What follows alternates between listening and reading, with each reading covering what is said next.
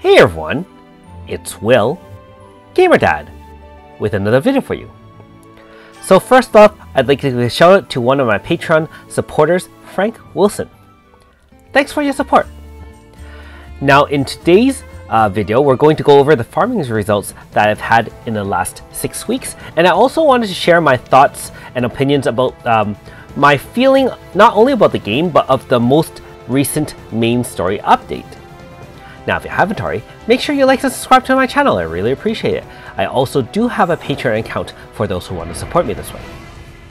So first off, in terms of what I've been grinding over the last 6 weeks, at the time of this video, initially, after getting Minoka, I did spend a lot of time in Riftbreaker trying to get 10 of her Nemesis tomes.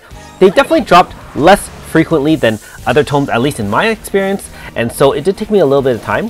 I was also running still Antiquity Garlia until I had unlocked the Omegopolis, after which, being that that's the newest unit you can grind, aka for Ashtear, that is what I'm currently working on for now.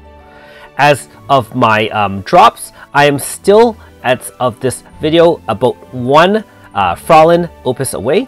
I'm also 3 Fireside Cat treatises away, as well as 3 of the Vulva, aka AS Flam's treatise away, among others.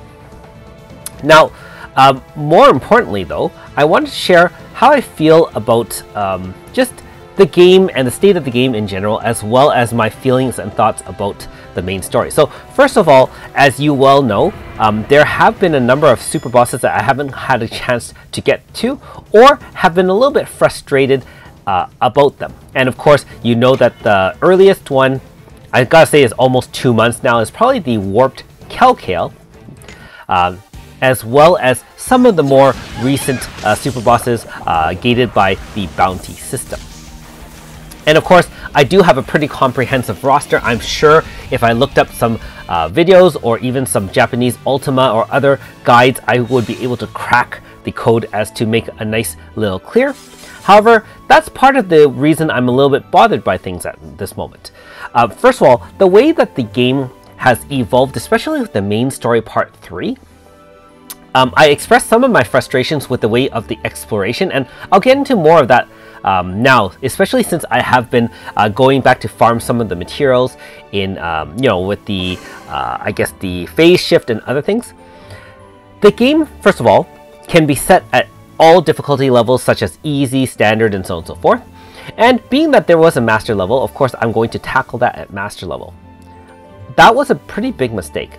As much as I have a pretty strong roster, and I did have to customize a couple of team comps for farming, farming shouldn't be such a slog where you have to soft reset after mobs RNG, or for example, the environment where you get frozen and just die off, or they preemptively outspeed you, killing you, they null magic, for example, or null other elements. Even if you bring a mixed team, there really isn't much in the fact that even bringing other units to level up, you need a full roster of 6 units, in my opinion, in order to get through even the mobs at master level, much less the bosses, which are the storyline.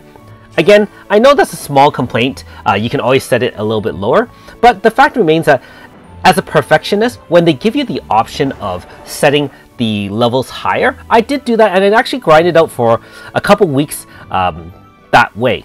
And I think that made my experience of the main story, honestly, it soured my feelings about the main story in that sense.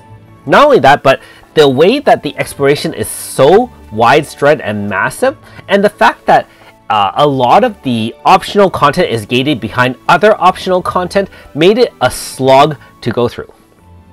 Now, to be honest, you can say, hey, Will, it's an RPG, you're expected to find secrets and so on and so forth. Now, here's the thing. It would be fine if I was working with a team of other people and, you know, sharing thoughts and maybe going to the mega thread on the subreddit, or maybe on the Discord, kind of asking questions and sharing my thoughts and kind of all discovering together, or even checking some of the guides online. However, I tried to do this on my own, and I actually got through, I would say, 95% of the content. There were a couple of small things I missed, but even more frustrating, I didn't realize that some of the side quests I unlocked through each chapter weren't meant or unable to be finished at all during my journey through until the main story was finished, after which you'd have to go back, loop, revisit each island at different points. Some of the hidden things are actually unlocked by environmental things, and none of that's actually explained. You just have to guess. There were even a couple of hidden points where you have to just press on grass, which is unmarked, for example. I wasn't expecting that level of difficulty for both the exploration as well as just the farming in general. So honestly, I'm still working through things, and to be fair, a little bit unmotivated to even do multiple phase shifts to kind of get everything all together to kind of side grade or upgrade some of those weapons out there. Much less going to 10 different areas, getting not only phase shifted, but make sure you gather the sparkles and killing off everything, especially in the first few weeks of Master Mode. So my advice to you, first of all, is don't be like Gamer Dad. Set your difficulty to probably 1 level below Expert, or if it's too difficult, even 2 levels below at Veteran. You'll have a much better experience, although, like I said, it's going to take me some time to recover from that PTSD, so to speak. Now, in my second part of my thoughts or frustrations with the game, shall I say, the boss's mechanics, as we've gotten through some of the more difficult warped fights, starting from, I would say, even chapter 1 of the Apocrypha, but even main story and obviously the bounties and so on and so forth. Bosses have gotten more complicated, just like our units have gotten more complicated. And as our units have become more scam, aka Alter Xion, Eva Flam, and all those ultra powerful teams that you see us all gloating and parading out there for some of the easier fights like Manifest and other things, as we've developed more scam units and scam mechanics, unfortunately, so has the bosses. Remember a few months ago, I had commented about power creep, and it's more of a defensive power creep we're worried about? You see that already, where when we first fought bosses, like if you look back 4 years to the bosses we fought, for example, either in the main story or even in other lands, some of the toughest content back then, which I remember slogging through and having some difficulty, the difficulty was of a different nature.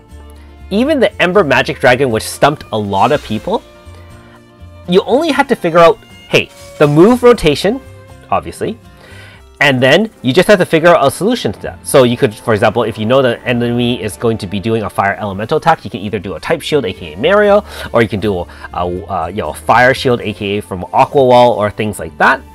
If you know the attack is going to come very powerfully, you can bring out a tank such as Annabelle, rotate people to the back. You can find solutions through just by strictly managing your rotation, and as things went on, you could do dual debuffs and things like that. In the last 6 months to a year, I mean after the dual hatchos specifically, especially with the warped content, not only are you worried about move rotation and mitigating damage that way, they have HP stoppers, which by themselves aren't too difficult. However, at each HP stopper, and some of them have multiple HP stoppers, they do things. They do nasty things. They can either attack you, or inflict status, or do a 99%, or they can stack in the case of some of the newer bounty hunts, where they can stack attacks back to back. So the HP stopper will do an attack, and if you brought it down to the HP stopper itself, it'll also do an additional attack, all of which is either unmitigated, or they'll remove your buffs ahead of time, and so on and so forth. Like the Warped Alma, with the exception of using an Efi-led team, was a nightmare in the fact that the bosses did do things like that. In the bounty, not only are you worried about now these kind of mechanics at the HP stopper, and there can be multiple of them, there's also the environmental effects, or the auras which can be manipulated. So for example, if you attack its weakness, it's going to counter that way. If it does different things, that changes the fights and the mechanics a lot more. And the boss mechanics are so complicated that my friend actually looked up one of the Warp Calcale guides online on, I think, Ultima, because I was like, this is a ridiculous fight. And my friend, of course, is a more casual player than I am. He looked it up and he said, Will, no wonder you're having trouble with this fight. The page that describes some of the moves and what it does and the phases it's a page long. It's a whole page long to describe just the mechanics of the fight. Not even what team to bring, not even like anything out there. Just to explain the mechanics of the boss took a page. And you know that if you were actually looking up guides for some of the newer bosses, they do a crap load of things. And the frustrating part for me is that if I'm not using guides, which I'm currently not using to do any fights, I kind of try to figure things out myself. If I get killed with a certain move or moves, okay, I can work around finding out the rotations, and I can work around mitigation. Keep in mind that even 50 for 50 with a 50 shield may not be enough to mitigate some of the fights out there. After that, say I squeak my way to an HP stopper. Hey, guess what? You just got slapped, you die, and then you have to figure out a way to get there, and then find a way to overcome that mechanic if you can read it or know what it does. And that's, again, without any help from other team members or anything like that, since I work solo for the most part. Even in the past, my kids used to do things along with me, but they've been a little bit farther behind, and they're also quite frustrated with the game. Like, my youngest, being that he's the second most keen player out there, he actually looked up other online guides on YouTube because GamerDad wasn't either able to do it yet or just that far behind because I can't explain the mechanics if I'm getting one shot slapped or things like that. So he's actually beaten all the bounty fights, Warp Calcale and all the other things, and GamerDad's kind of left behind. And again, emphasize that, of course, all content can be beaten with free content, with free teams. Obviously, if you have a comprehensive roster, you really shouldn't have any issues beating anything. But figuring out everything on your own is difficult, and I'm going to say that it's been quite tiring. Not only that, but obviously from a personal standpoint, I've been covering holidays while my friend and coworker has been away. I myself have been on holidays, which, gave me some chance to kind of reevaluate where I am in the game, but also my priorities in terms of spending time with family and kind of recovering myself versus grinding out videos on YouTube and being a content creator, and even just like kind of trying to enjoy things. And I have to say, I've lost my love of the game just a little bit. Not that I hate the game, don't get me wrong. The overall slog is not what it used to be before. I'm finding it difficult to keep up even with the grind. Like the red keys, if I'm running Total Theater World, is taking a little bit longer. Running the new dungeon is taking longer. It's not like like 1 or 2 minutes. It's taking up a lot more time. And even if you want to do phase shift once or twice a day, it's also taking a lot of time. Even setting down to expert level as opposed to master level, which obviously ate up a lot of time. And so one last thing I want to say about boss fights in general, and so kind of my frustration with that, other than the fact that, figuring things out is a task in itself. I remember with the last era of dual Hacho fights, they were difficult in their own right, and I will say I had some trouble, but I will say I'm pretty proud of being able to figure out good strategies and alternative strategies. And keep in mind that for me, I actually held back and didn't have to use all my power. What I meant by that is Melissa-led teams were actually one of the highest led meta at that time. I purposely didn't put Melissa in any of my boss clears, and it was still very doable. Like, I was able to use slightly older units. I didn't have to upgrade all my units right away, and even at that point, my teams were capable enough, provided you can stall or kind of find ways around the boss's rotations in order to conquer all of them.